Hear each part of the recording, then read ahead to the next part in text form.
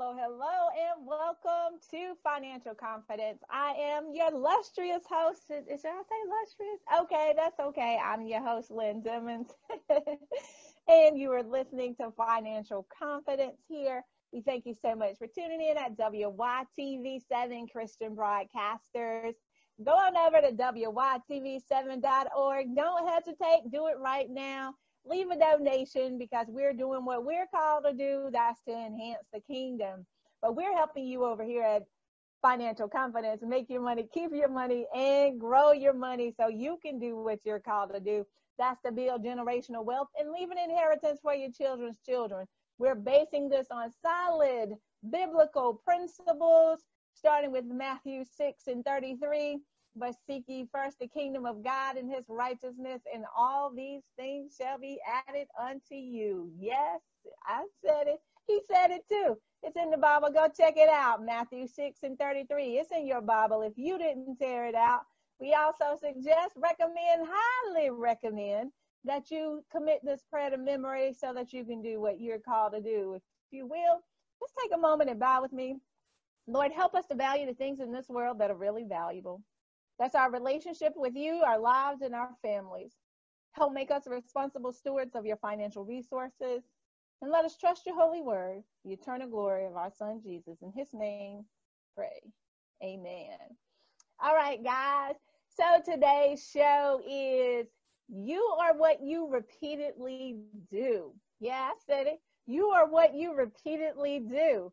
So I want you to think about this for a moment, and I'm going to read this poem to you briefly before we actually get into those steps that you can take. But this poem is entitled, Who Am I? I am your constant companion. I am your greatest helper or your heaviest burden. I will push you onward or drag you down to failure. I am completely at your command.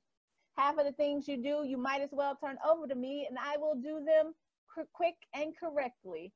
I am easily managed, but you must be firm with me. Show me exactly how you want something done. And after a few great people, and alas of all failures as well.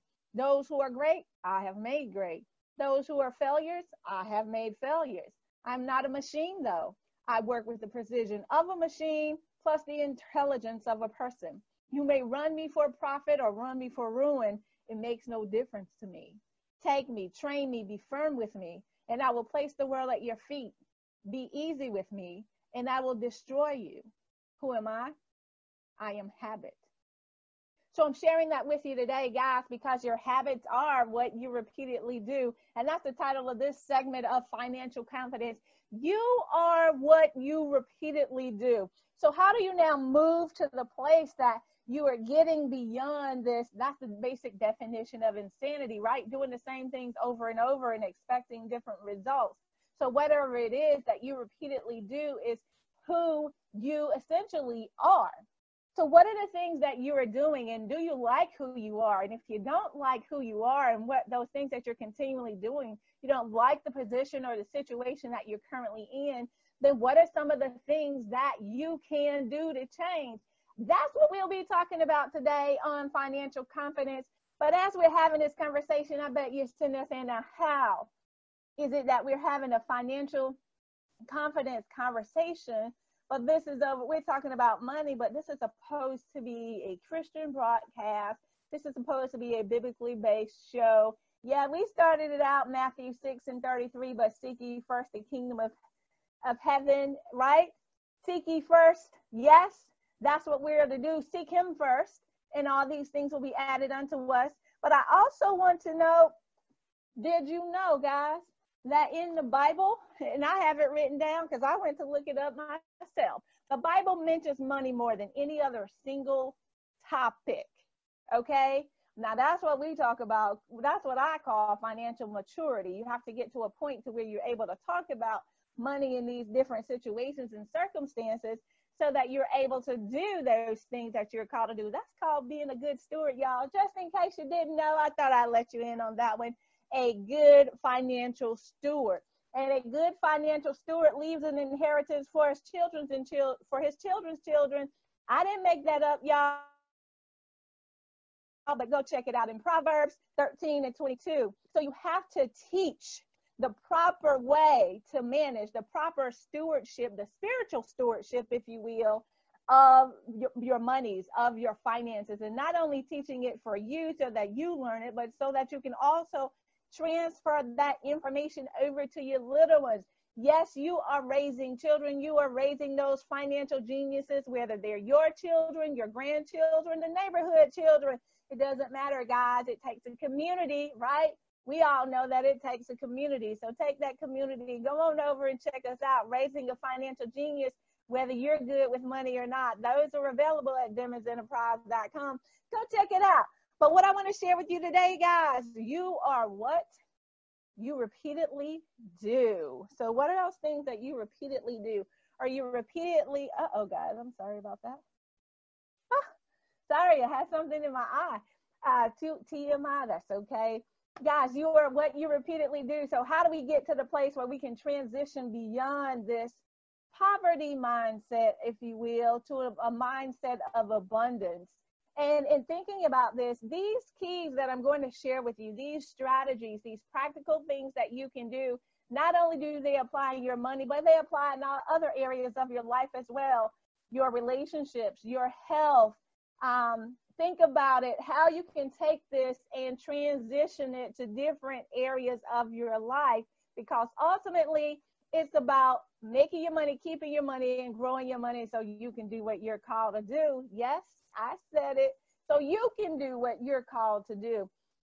That's to build generational wealth and leave an inheritance for your children's children. So let's look at this in a little bit more detail. You are what you repeatedly do. So how do you now transition? The number one thing that I would say, in order to get out of any type of rut, whether it's a financial rut, a relationship rut, a health and wellness rut, what you ultimately need to do is position yourself to learn more. Read a book. So those of you who follow me on social media, you know that I take the time out every morning to actually go through, write my goals out. And I have 10 goals that I'm working on. I write those goals out to make sure that I'm staying on top of, I'm holding myself accountable, if you will, to reaching those goals. And one of my goals happens to be that I will have 50 books read by the 1st of December, okay?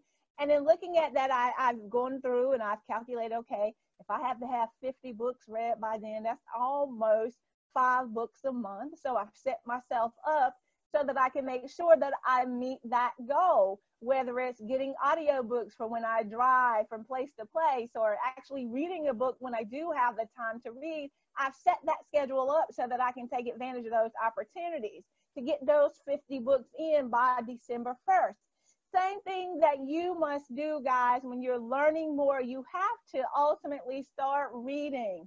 Read a book every 2 to 3 days.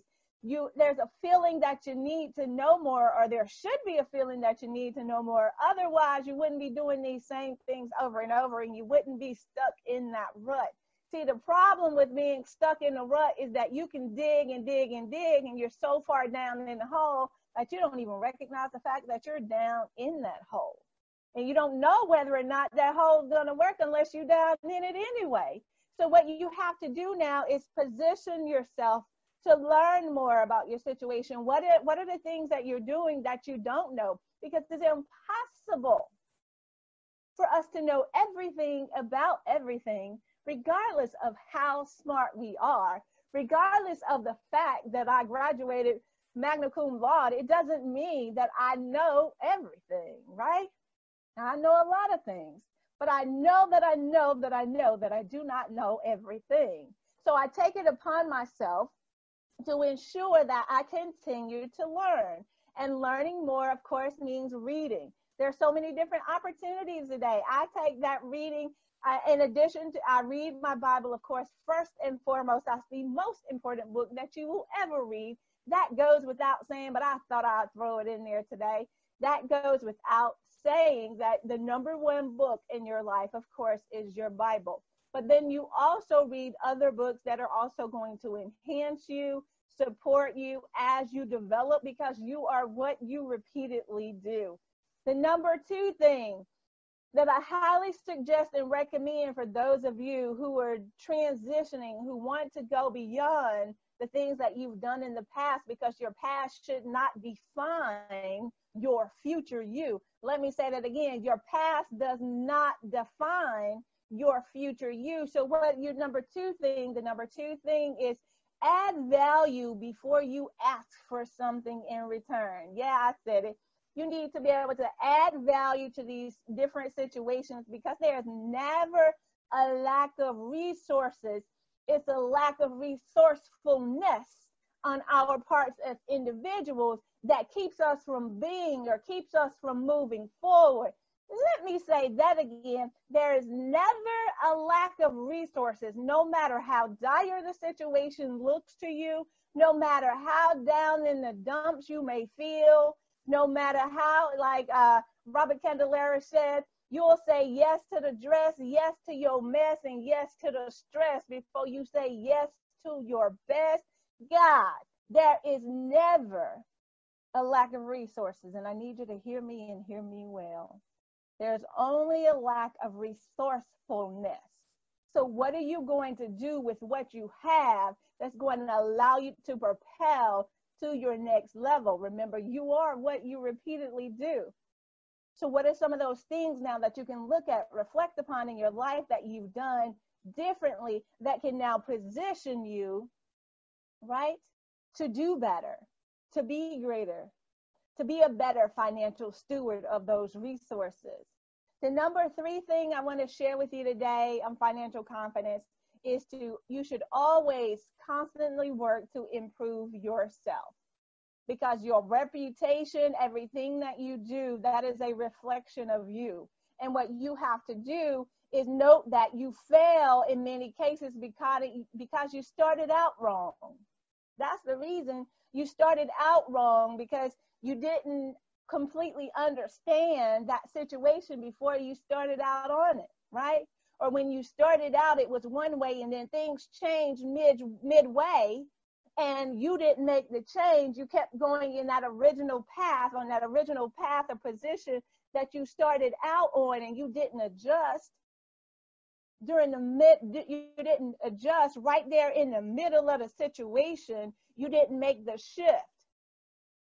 So you have to constantly work to improve on yourself, constantly work to improve. By improving upon yourself, you now improve upon your situations. And by improving upon yourself, guys, we say this over and over every single show, you must be intentional in the action steps that you are taking to move forward, whether that's in your budgeting, in your saving, in your investing, in your education. No matter what the case may be, there are simple steps that you have to take, but ultimately remembering at all costs that you seek ye first the kingdom of God. See, once you seek the kingdom of God, it gives us information about how to handle each of our situations and circumstances that we encounter.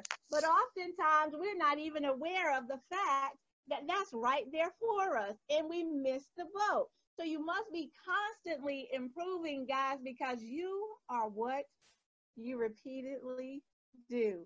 Yeah, I said it. You are what you repeatedly do. So what am I going to do today, guys? Make sure that you go back and pay particular attention. And I hope you were taking notes as we were going through this situation, because this is invaluable information for you today on this journey, because no one is born knowing how to save and invest. It's something that you simply must learn. You must learn how to make your money, keep your money, and grow your money, so that you are called to do, that you can do the things you're called to do. That's to leave an inheritance for your children's children, y'all. That's what I'm saying. So be successful on this journey. Take those strategies. Just want to close out by reminding you, who am I? I am your constant companion. I am your greatest helper or your heaviest burden. I will push you onward or drag you down to failure. I'm completely at your command. Half of the things you do, you might as well turn over to me, and I will do them quickly and correctly. I am easily managed. You must be firm with me. Show me exactly how you want something done, and after a few lessons, I will do it automatically. I am the servant of all great people, and alas, all failures as well. Those who are great, I have made great. Those who are failures, I have made failures. I am not a machine, though. I work with the precision of a machine plus the intelligence of a person. You may run me for profit or run me for ruin. It makes no difference to me. Take me, train me, be firm with me, and I will place the world at your feet. Be easy with me, and I will destroy you. Who am I? I am habit.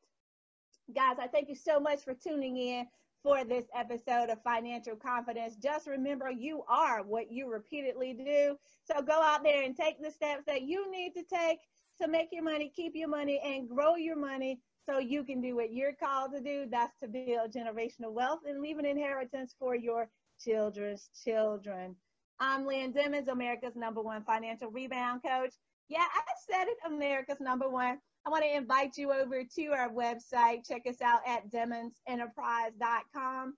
That's Demons, no demons here, DEMMONS. You can also follow me on Instagram, Twitter, Facebook at Demons Speak, and I'm Lynn Dimmons on LinkedIn if you happen to be over there. Guys, I appreciate you so much for tuning in for this show. If financial confidence has been entertainment, education, anything for you, make sure you share this video out, but also make sure you contribute to the cause. Go over to WYTV7.org and donate. Yes, WYTV7 is a nonprofit Christian-based organization, and we'll be hosting financial literacy workshops in the Charlotte, North Carolina area this April. So we would love for you to support, to sponsor, donate your time and your dollars to this great cause. Go over to WYTV7.org to get more information. Also, if you would like to reach out and connect with me, email me at lynn@demonsenterprise.com. I'll be more than glad to have those conversations with you. Also, if you are a person who is ready to share your story, have that courageous conversation about life and finances, we're always looking for great, inspiring, motivational stories to share here at Financial Confidence.